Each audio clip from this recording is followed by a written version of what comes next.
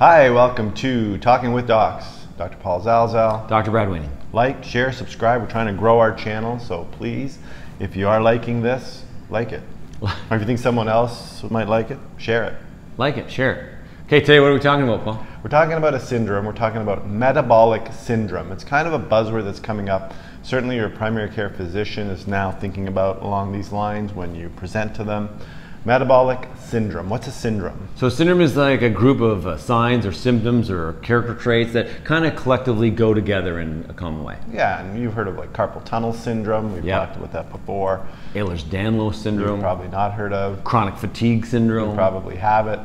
So now we're talking about metabolic syndrome. Metabolic syndrome. So this is a syndrome which is a group of conditions that increase your risk of things like heart disease, stroke, and diabetes. So it's at the forefront. Terrible triad. Yeah, the terrible triad for sure.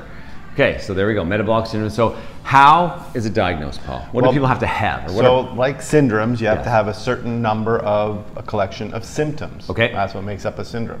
So in this case, there are 5 choices. You have to have 3 of these 5 to win your metabolic syndrome badge. Win, yes, 3 out of 5 wins. First thing is a large waistline. If you have a larger waistline, that's one of the symptoms that you might have for metabolic syndrome. Yeah, and that's 40 inches for men, 35 inches for females, and there is a trend to say, listen, it's not just not your total weight is not the issue. It's really where your weight is distributed that has a unique risk to you. Yeah. Okay, number 2 is elevated blood pressure. So blood pressure of greater than 130/85, and this is a number we've talked about before in some of our other videos. It does change a little bit as we age, but this is the guideline if you have borderline high blood pressure at 130/85. Number 2. That was 2. Number 3 is elevated blood sugars. Your blood sugars are high. Yep. That could be part of this. You know, we said symptoms, but these are really signs, aren't they? These are signs. Any of these. Symptom is something that you present with your doctor. A sign is a finding your doctor makes. Yes. So 3 of these signs. So we've got so far large waistline, hypertension, high blood sugar. Yeah, and the high blood sugar becoming very common with talking about insulin resistance, borderline diabetes, elevated blood glucose. So that all kind of gets lumped together. So the 4th one is elevated triglycerides.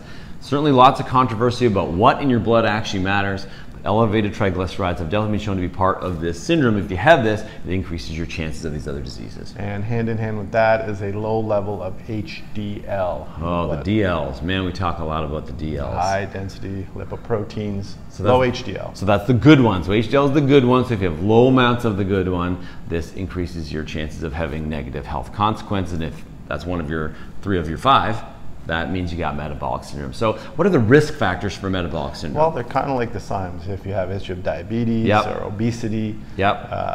Or features of insulin resistance. Yeah. Those are your risk factors. Okay, so what are the causes? And the causes kind of go hand in hand with the risk factors and the signs as well. That's right. Like anything, genetic factors for sure is one of the risk factors. We always say you can't, you choose your family wisely. Yep. And then dietary patterns, which also correlate with excess weight and also correlate with sedentary lifestyles. Yeah, those all go hand in hand. Okay, so how does someone know if they have metabolic syndrome? Like, what do they feel? You don't, right? There's not a lot of symptoms with it, really. We said you have to have 3 of these 5 signs, but symptoms, things you're feeling and presenting, you might be feeling just kind of crummy. That's right. That's generally unwell, but you don't have a, hey, I feel like my blood pressure's high, usually, unless it's crazy high. Yeah.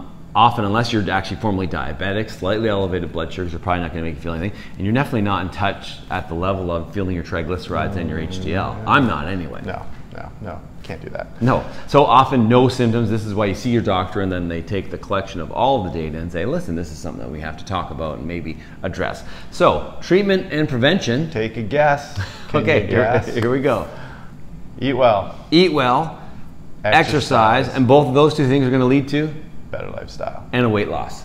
So if you can reduce your weight loss by eating healthy and exercising, this is going to reduce your risk of metabolic syndrome and the associated consequences of heart disease, stroke, and diabetes. So they basically kind of took all the things that they know is bad for you, lumped them together into this syndrome called metabolic syndrome. And I think it's because we're realizing that in isolation, just high blood pressure might be okay.